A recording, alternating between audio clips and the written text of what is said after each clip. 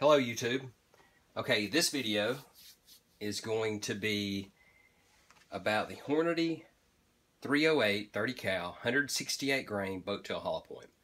These are their match series. The catalog number or part number is 30501. So these are basically Hornady's 308 match grade and 168 grains. So we're going to see how consistent are they. And I'm thinking they're going to be fairly consistent. I only have 2 sheets of paper up. And basically what I did is I got some legal size paper, 8.5 by 14. And I drew lines out every ½ inch. And I started right here at 168. And I end at 172. Which I don't think we're going to get this far down. And I'm fairly certain we're not going to go that far short of the 168. We might hit 167. But we're going to be in the low 167, not in the high 166. So let's get started. So we got 100 to do. May take a little while. So I understand if you don't watch the whole video, you can always fast forward and go to the end. Now I did do a similar video for the XTPs in 9mm just to see how consistent they were. You might want to take a look at that one. So we'll just see how these 308s do, and if we can get a good match. My local store had a big stock of these, and so if they're fairly consistent, I'm gonna stick with these. And I noticed when I was purchasing them, the lot numbers were all from the same lot, so I can still go back and get some more. All right, the scale we're going to be using is going to be the MTM scale. Now it's not a high-tech scale. It's plus or minus 1/10 of a grain, just like everything. But for our purposes, I think it's going to work great. So let's get started.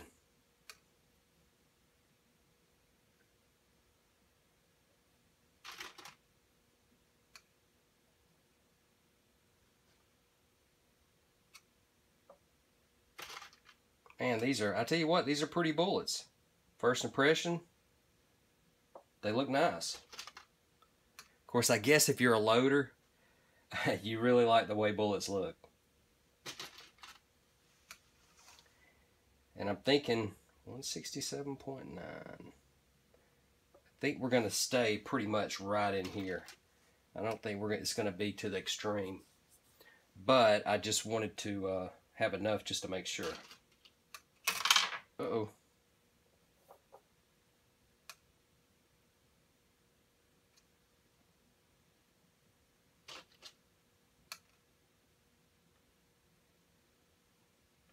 So these are going to be, if they group fairly well in weight, I'm going to keep all these for the Savage. I'm going to try to go to a shoot in a week or two. It's going to be a 500 yard, and try my new little rifle out. You know, the little Savage Axis that's got the trigger pull like it's on safe. And I'm throwing these to the back so I don't have to scrunch them all up. That's probably what I should have done with these others. So that way there wouldn't be, my little fat fingers wouldn't be in the way. So this is fairly easy to do. If you got some paper, you can do it. And a marker. And if you've got like a fine tip Sharpie, if you stack your paper and when you draw it out, you hold your, put your dots there for a ½ inch. If you hold it there for a little bit, and then when you draw your lines, I just use a shell holder or cartridge holder like I reload with.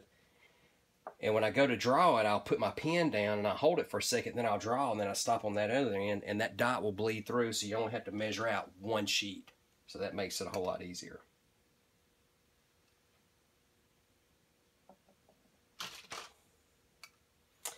Yeah, these may line out so well that I probably need that distance this way, which will be okay. I can just convert a number over here if we fill this up. Now, did I? What am I doing there? 68.3. I almost messed up, but it weighed the same. Maybe I didn't almost mess up.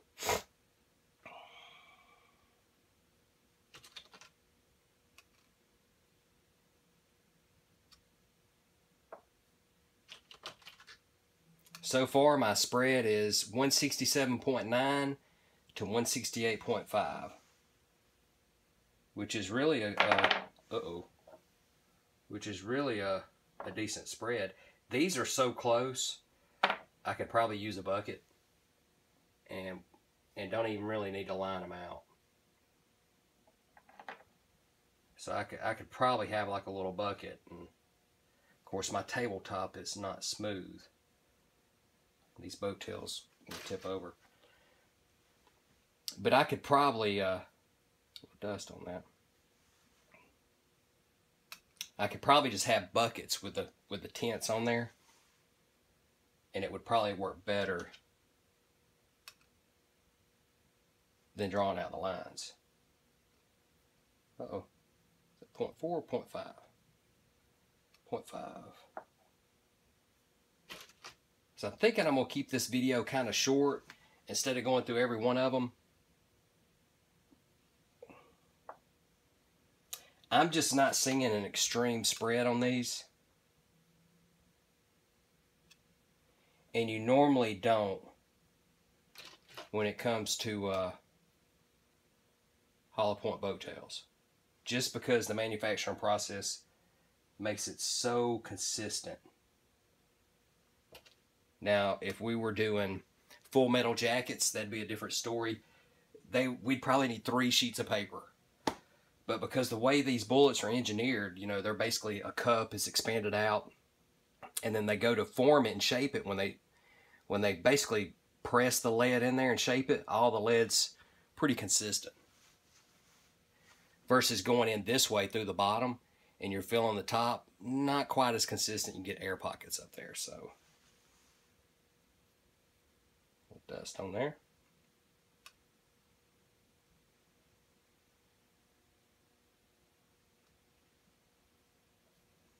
Yeah, we'll probably call this a video here.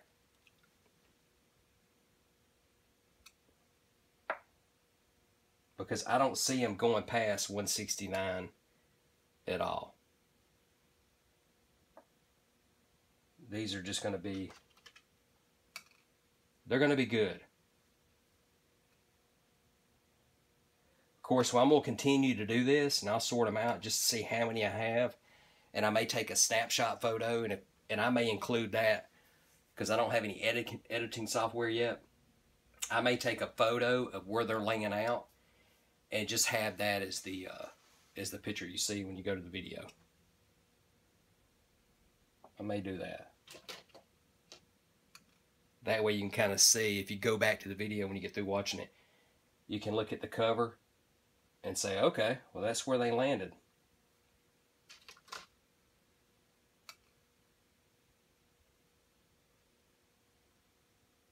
Because, yeah, they're gonna be real consistent.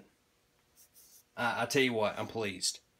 I'm very pleased. I'm shocked because you get the quantity is 100 versus if I went and got another higher brand name. You know, these were 30. If you buy them by the 100, they're usually about 34, 35 bucks, depending on your retailer. You may get them a little bit less. You may have to pay a little bit more.